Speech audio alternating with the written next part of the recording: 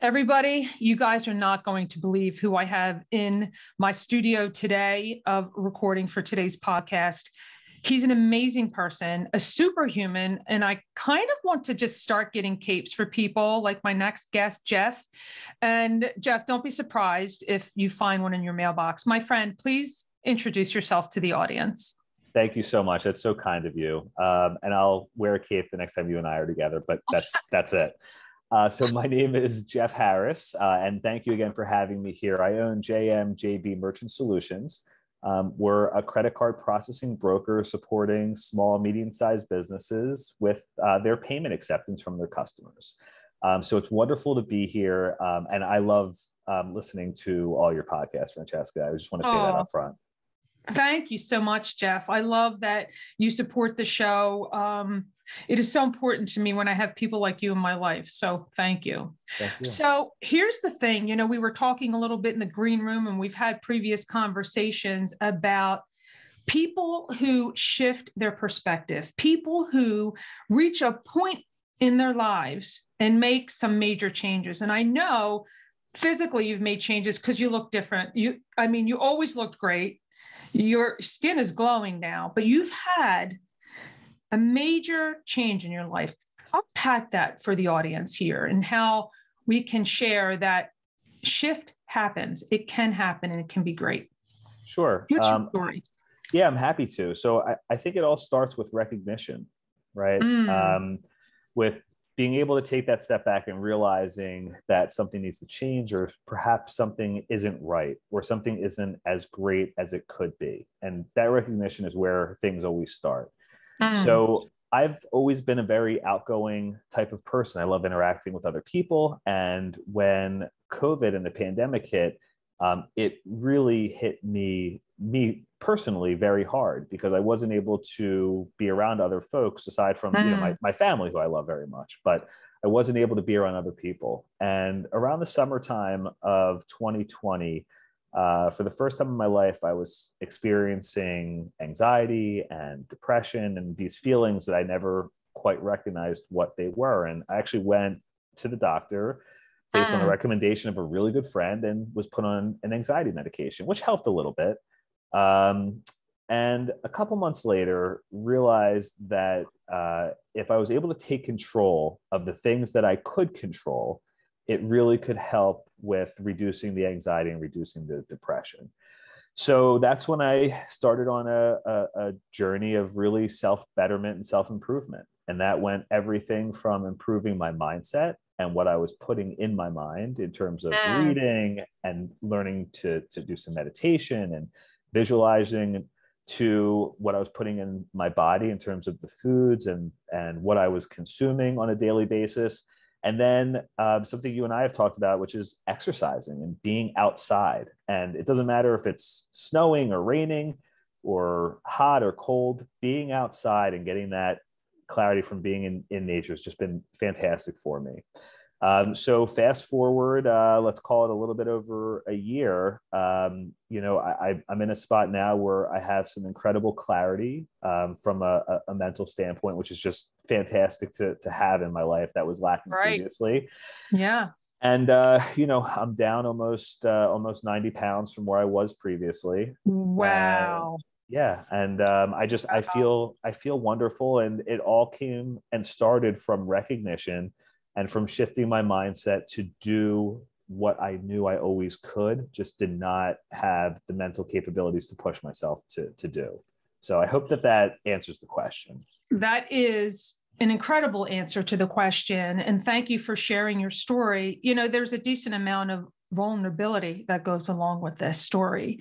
And you're sharing your heart here. And it's a difficult journey in that it's an all day, everyday type of thing, right? Were there days, Jeff, that you felt compelled to stop or were just ready to say, I don't know about this? Or was it every day because you shifted that into recognition in the beginning?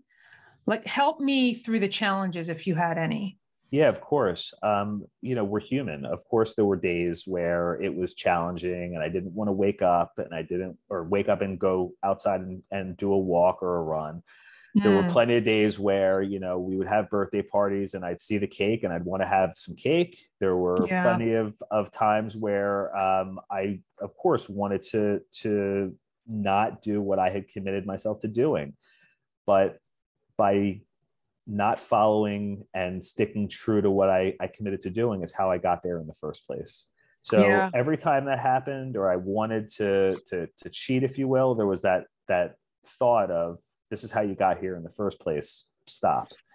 I also chose a specific program that I went through with a couple of colleagues and now really close friends of mine, and having that accountability with other people that were kind of marching in the trenches with you also certainly helps along the way. So there are still days and times where, I don't want to get up. This morning, I laid in bed for 20 minutes before I got up and jumped on the Peloton, and I could have used that 20 minutes to do something different. But that's just part of being a human, and part of constantly training and retraining your mind to take action and to do the things that you need to do. Well, thank you for sharing that. I think it's really important for people to hear that, Jeff, because we are going to be faced with challenges, whether it's through body movement or work or whatever. And it's always bringing ourselves back as to why, right? And doing the things, but also, as you so kindly mentioned, giving yourself the grace that, okay, I could have been doing something else, but then I got up. Give yourself the grace of the break and get back on the bike when it feels right. So I appreciate you sharing that, because it is the cycle of life. We are human. We're going to have these air quotes temptations, right, that are going to move through us. So what type of things have you learned then, aside from what you've mentioned, things that we can share with the audience about not going back, about moving forward? So I think that's a fantastic question, because it's one that was missing for me. My whole life, in health class as a kid and throughout your whole life, eat healthy and exercise. And it's amazing, if you do those things, what happens to your body. But I feel the big piece that was missing was the planning aspect of it. So if you're going to go and just wing doing something and not have a set plan, it's going to be much more challenging to accomplish than it is to have that plan. So with it's changing what you're putting in your body, have a plan of what your meals are going to look like over the course of the week. You're going to be hungry. Have snacks that are healthy, that are aligned with what you're looking to achieve. If it's exercise, when are you going to exercise on a daily basis, or every other day if you're just getting back into it, or whatever that looks like? Have that planned out for yourself. I read a book, Francesca, that really hit me at the beginning of this journey, called Atomic Habits by James Clear. Great book. And incredible book. 100%, I agree wholeheartedly. It's a fantastic book, but it talks about we're humans and it needs to be made easy for us, or there's a higher risk of us not doing it, essentially, right? That's right.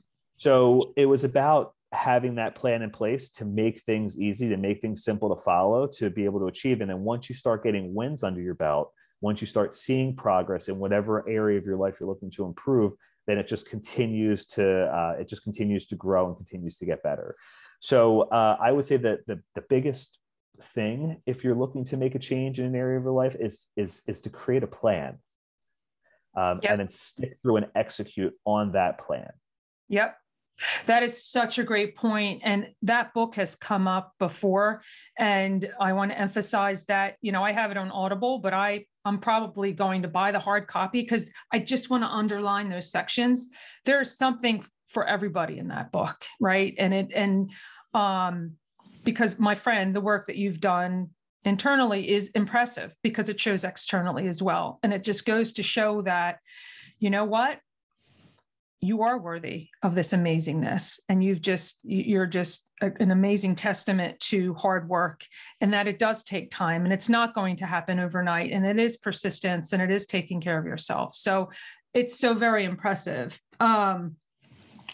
Thank you for sharing all that. So, the magic question, I was trying to think of a magic segue, but my sense is you've lost a person, you've lost a young adult from your body, and you've had to do some clothes shopping, right? You've had to probably In fact, I'm pretty sure you did have to replace your entire wardrobe because nothing's going to fit. So believe it or not, 7 pounds, just 7 pounds is about one size. And you've lost that in multiples. Like it's higher math for me right now. It's 7 cubed for you.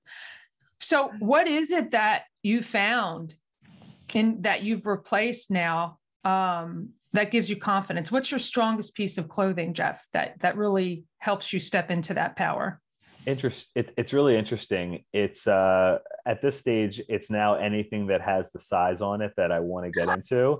But because it's just, it's been intriguing going from, a double X to a large and now into a medium. So anytime I see those, it feels wonderful. And I think the piece, though, if you will, that gives me is something I've had since I was 13. When I was 13, I was given this piece of jewelry. It's a mezuzah, and I wear this every day. And just having that against my chest every day, that's the empowerment, if you will, that makes me feel me. And, I love that. That has made it through all the changes. So I love that. It's you, it makes you, and it's made it through all the changes. That's wonderful that you have an accessory close to your heart, right? Yep, exactly. That's great. I love it. So Jeff, if someone wanted to talk with you about this amazing transformation mentally and physically that you've made and how you did it, where's the best place for people to find you? Like, where should they look you up? So there's a couple places you can find me. Social media is the best because everything and my whole journey has been put out there for folks if they want to follow. You can follow me on Facebook, Jeff Harris, on LinkedIn, or on Instagram. JMJB Payments is the handle. And I'll get all those over to you so that you have them, Francesca. You can also visit my website. There's contact information there, which is jmjbmerchantsolutions.com. Awesome. And always happy to chat if anyone ever wants to figure out a way to get started or to do something that's going to help impact themselves. Yeah. I mean, for those of you who can't see this, it is an incredible transformation because Jeff, when you and I first met, I know the dedication that it took to do what you've done, and it's nothing short of miraculous. So congratulations to you. And now you're not only a mentor for yourself, you can be a mentor for others. And that is just amazing. So I love that. I love that. Well, my friend, thank you so much for your time today. I just love that you shared your journey here and that we could possibly touch, even if it's just one person, with the amazing transformation that you have. Thank you for your time today. Thank you. I appreciate it, Francesca.